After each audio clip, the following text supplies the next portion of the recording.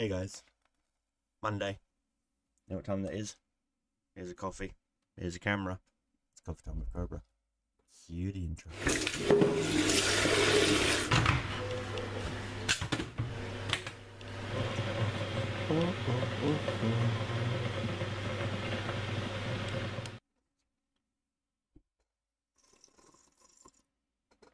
Oh, that was a good sip. Oh. Good morning, guys. How you been? Doing good? You doing good? I've been better. I can't complain. Where does one begin? I have been dealing with some mental health issues of late. I've lost absolute all joy in doing anything. I was supposed to go see my mother. In fact, if I can get some finances together, I will hop on a train and go see her tomorrow and come back maybe Wednesday, Thursday. I'm not sure yet. But things are looking pretty bleak here in the UK. Now, I'm not racist at all. I'm not homophobic at all. I'm none of these ists and isms and whatever people like to throw around today. It's like, for some reason, why do you people on the left seem to think he who throws out Nazi first is the winner? You're not. Same as he who shouts the loudest is the winner. You're not. So please stop. Alright? Just stop. You look like a complete tit. Argue with someone on their merits, then we can discuss. Otherwise, just stop. Seriously, just stop. You look like a complete idiot. Oh no, wait, I can't go Wednesday. I've got therapy on Wednesday. Oh, I'll figure it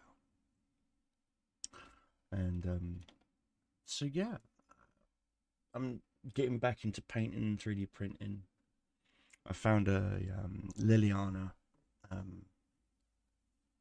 burst.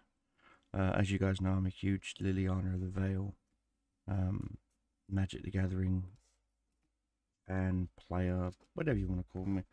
I just like my Liliana. She's my sweetheart.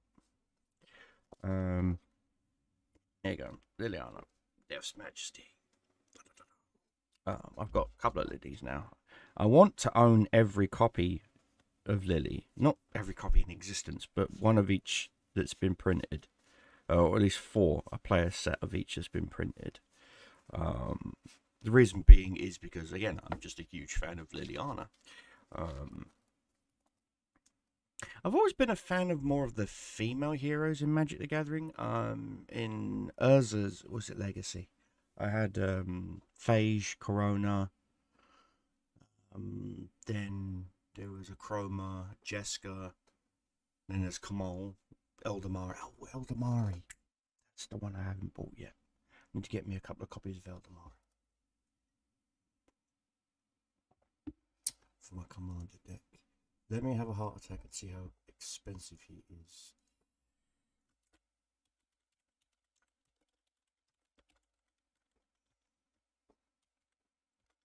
Hey. 70 quid.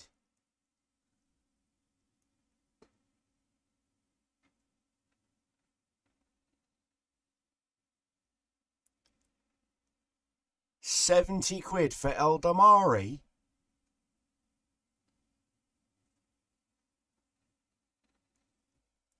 Bruh.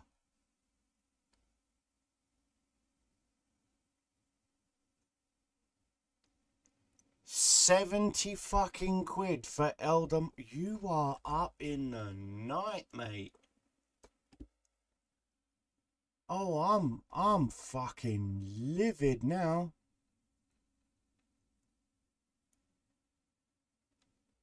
Because that means my elf deck was at least fucking Jesus. And of course my stupid fucking X threw him away. Stupid fucking slag. Oh my god. Oh. I need to Irish up that coffee. Jesus. My Instagram account has now been officially banned. Didn't say anything wrong or controversial. I watched a 2-minute video of a woman in America at a school board meeting where she was in the middle of her time, and she was interrupted by the chairman or the board chairman or something like that, and he denied her her constitutional rights to freedom of speech, then demanded that a sheriff violently escort her off the property, which the sheriff actually complied with, you Nazi goose-stepping twit.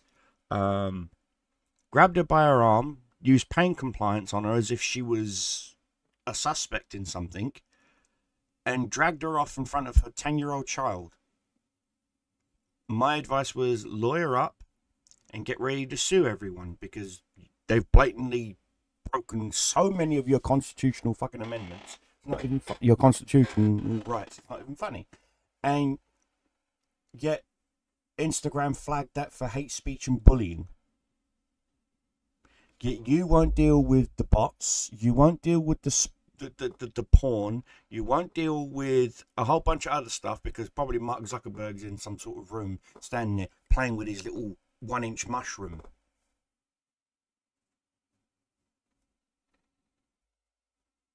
I mean, so my account got suspended for 180 days. I could appeal, but if I appeal and my appeal is denied, they will ban my account.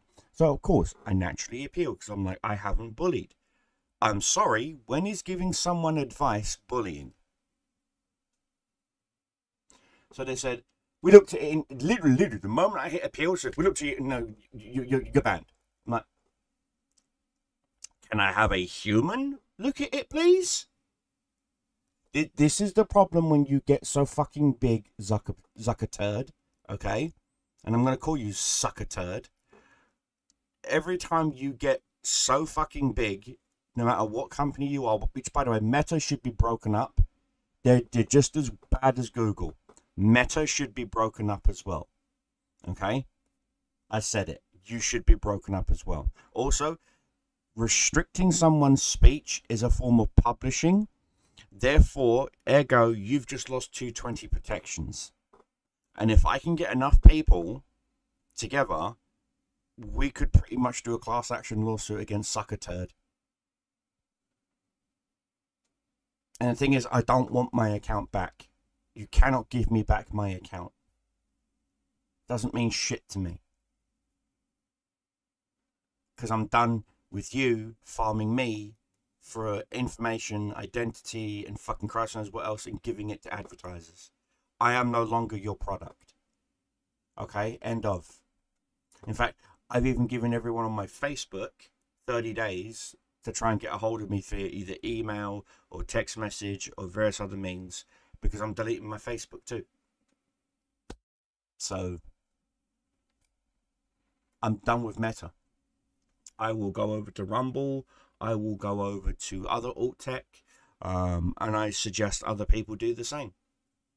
If you want to be treated with respect and kindness, you need to show people that you are fucking absolutely, positively, without a shadow of a doubt, done with people's bullshit.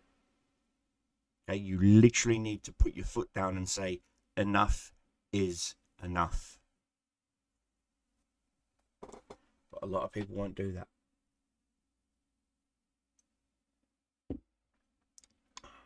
And it's a shame. It really is a shame. And does it hurt me? No. If my family wants to get a hold of me, they know how to get a hold of me. They've got my phone numbers. I've got several. I've got 2 phone numbers. They can text me.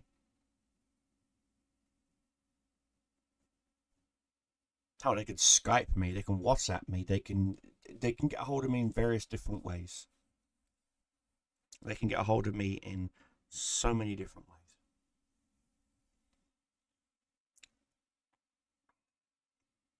I don't need Facebook.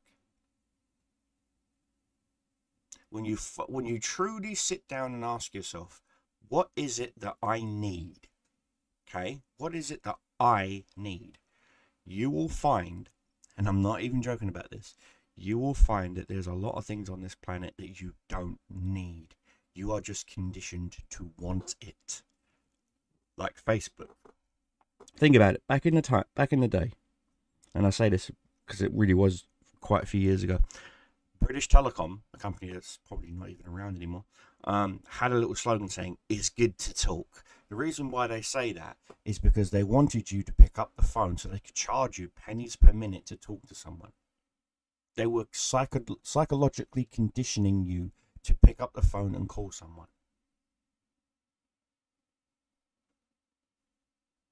That's what advertisers do. Advertisers are manipulators.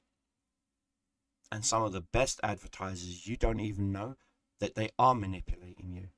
Like if I said ba-da-ba-ba-ba, you know exactly what company I'm talking about. I don't even have to say their name. You just know it through the jingle. Or I said, always. You're going to say Colombian marching powder, Colombian marching powder. You see what I'm saying? Again, jingles programmed our brain. This is why they're called brainworms. Not necessarily actual brainworms, but you get like earworms. Like certain songs you can't get out of your head. There's a reason why. Rhythmically, and everything evolves around frequencies and rhythmics. You got to understand. Rhythmically, all songs are either one of three rhythmics. That's it. One of three. Technically four, but one of three. All genres of music run off of three. Slow, medium, fast. That's it. All the drums are identical. You can take, if you take drumming from a Metallica song and drumming from a blues song and put them side by side, you'll notice that they're almost identical. Yeah, granted, rhythmically, one is going 2-2-1-1-2-2-1-1-2-2-1-1, and one is going 1-3-4-1-2-3-1-3-4-1-2-3 1-3-4-1-2-3. You see what I'm saying? It's still a rhythm, okay? It's still a rhythm. So you're being pre-programmed musically to want something. That's why jingles exist for songs and companies and various other things. But you don't realize it because you don't know. Okay? This is why I buy products with companies that don't have jingles. Because they're not looking to have you as a infinite repeat business customer. And that's another thing. Sometimes, and I'm sorry, but if you want jobs to stay in your country, find the businesses, literally find them, and then fine them, i.e. you say, hey, look, you're being fined X amount. Okay, find them and fine them for anyone that exports any material overseas to be remanufactured or reproduced. So, case in point, there are car companies, I'm not going to say their names, but there's car companies around the world that will take their parts that they stamp in their factories and take those parts and then send them off to China or Mexico or Canada to be assembled and then pay to have them imported back in because it's cheaper that way, apparently. Well, this is what you do. You make it so it's no longer cheaper that way. You fine them per gross tonnage. Call it a carbon tax, call it an idiot tax, call it gainful employment tax, call it whatever you can call it whatever you want. Okay? Guarantee you, the amount of companies that are going to start putting more people into work will go through the roof. And another thing, this is for all you climate activists. Do you know what planetary cooling and heating is? No, you don't. And because you don't, you're a fucking moron. Every planet, Jupiter, Mars, Earth, even the moon, Every planet goes through a heating and cooling cycle. Every fucking planet, including the sun. That's why there's solar flares. That's why if you actually do manage to look at the surface of the sun, you will actually see what's known as calcified lava forms. What they are is actual physical land that you can land on. Not that you'd ever would, because you'd burn up before you get to it. But point is, if you could manage to absorb the heat or control the heat in some way, which you can't, and you'd land on a solid surface. All that is the slag. If you're a smelter or work in metals, you'll know what I'm talking about. When you melt certain metals, carbon buildup, debris, impurities will rise to the surface, harden, and become a surface. That happens to the sun too, you know. Anyway, planets like Earth and Mars and the Moon and Jupiter and Uranus, giggle all you want. Sorry, it's still a planet. Harden and cool. The only one who doesn't, I believe, is Jupiter, because it's a gas giant. Now, that doesn't mean that the gas giant, the gases may not go through a similar cycle. I don't know that off the top of my head. However, Earth has gone through several major heating and coolings. Okay, several. One of which was a mass extinction event.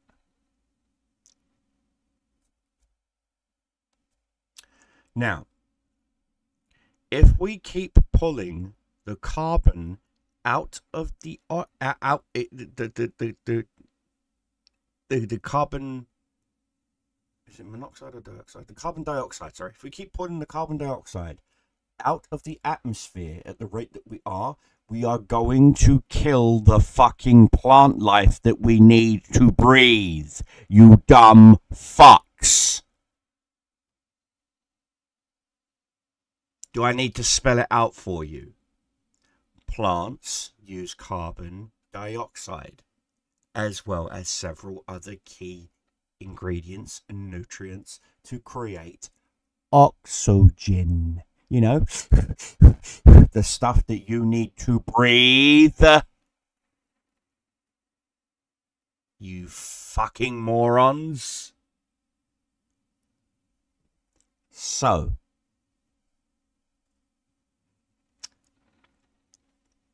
in order for plants to stay green, we need to stop pulling it out of the atmosphere, which means we need to go back to doing certain things.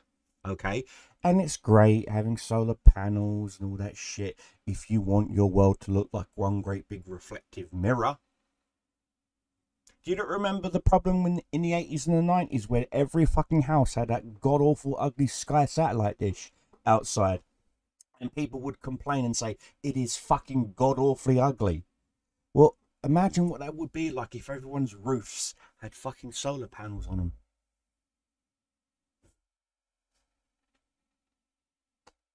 You fucking stupid prats. You're literally doing the 90s all over again. Did you not fucking learn? No, you didn't. Also, and I cannot stress this, wind turbines are not ethically fucking sound. Let me explain. In order for a wind turbine to work, you need oil. Also, wind turbines kill more birds than a nuclear power plant. Strip mining for your lithium batteries that go in your phone, that go in your laptop or your tablet.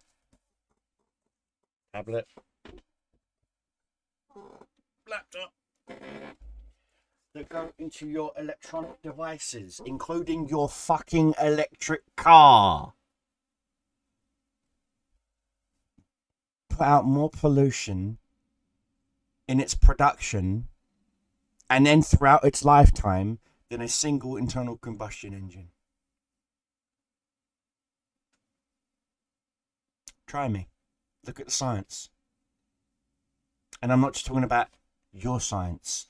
Look at the whole of the science. Both the science that's been brought up for the pro side and the con side.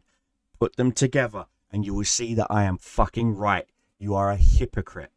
Electric vehicles are a fad. They have always been a fad. They will always be a fad.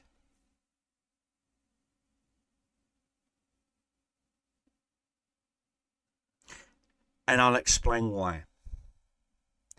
How do you think roads are paid for?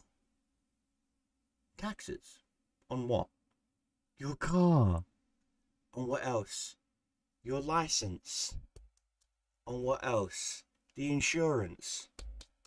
So when you own a car, you're paying out multiple times over for the same privilege of owning a car, of driving it on a road.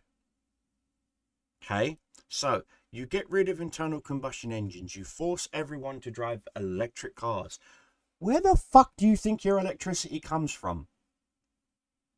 And if you say the wall, I am going to punch you. I'm going to remove your ability to vote. I'm going to remove your ability to fucking think. And then I'm going to drag you to fucking kindergarten school. I'm going to sit you down and I'm going to explain to you where the fucking electric comes from.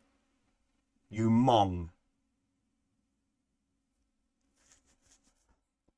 The electricity comes from a carbon source, whether it be a coal power plant, a nuclear power plant. You fucking spastic. Seriously. Grow the fuck up. Grow up. Educate yourself. But I'm an accountant. That doesn't mean shit. Doesn't mean shit. It means you're ignorant. Because the more intelligent you think you are, the less you want to learn. When was the last time you actually took up a night class in something? Cooking. Anything. Origami. Doesn't fucking matter. When was the last time that you pushed yourself mentally? Oh, you haven't? You didn't? Wonder fucking why. Maybe it's because you think you're the smartest person in the room. Guess what? You're not. You're not the smartest person in the room. Even if you are the only person in that room, you're not the smartest person in that room. You're the dumbest. You fucking morons. And then, when you take said electric car to mechanic, the mechanic charges you £40,000 just for the battery, and then charges you an additional 15 to 20,000 pounds to install it.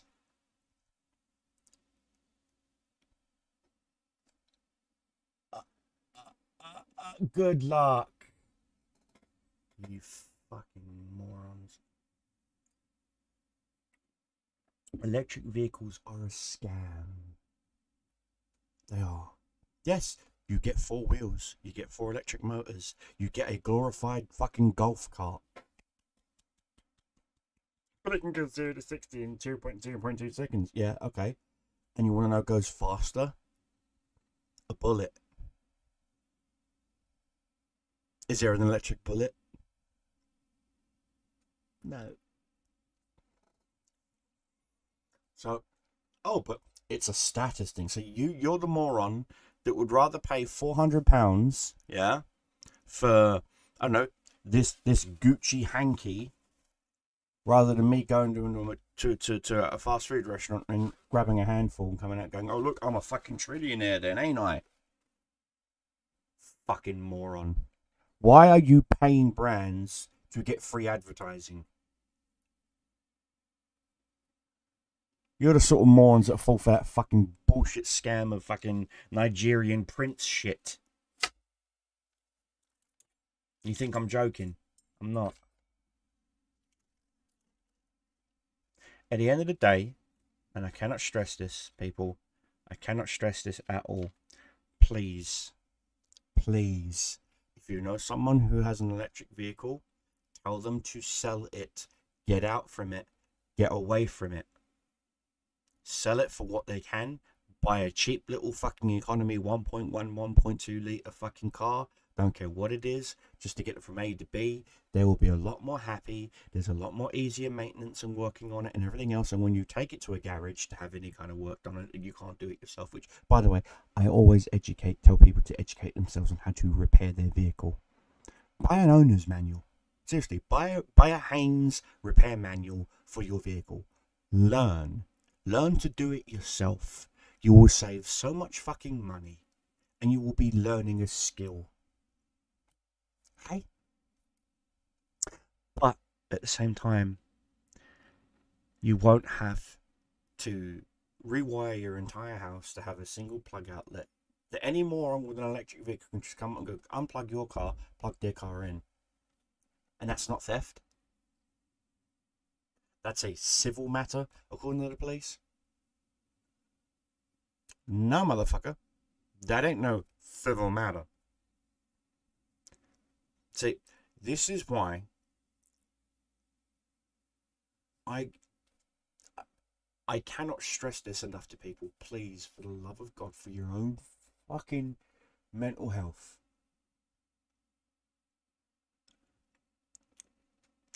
if you are, or you know someone who has an electric vehicle, help them. They need professional help. They need to get out from under that cult. And it is a cult. Don't get me wrong, Elon. I love you, dude. You do great for the world. You really do. You try. And that's amazing. Trying is amazing. And I mean that. Trying is absolutely amazing. And I thank you for that. I do. But even you've got to admit, it is not cost effective. It's just not. I mean, you still haven't met your Cybertruck or your Cyber Semi. Why are people buying Cyber Semis? You're going to spend more time at a charge station than anywhere else. And if that battery gets overcharged or discharged too rapidly or any fucking thing like that, and you fuck up that battery pack, good luck getting it fucking fixed. Especially if you're an owner operator of your own trailer. Good luck refinancing 5 houses you don't own just to get the repair work on it, let alone the tires. Good luck. Good luck. And I mean that. What's next? Fucking Tesla tractors and whatnot for farming equipment. Don't give them ideas, Dan. Don't give them fucking ideas. Don't give them fucking ideas. Long story short, love you all. My coffee is done now. Video's done.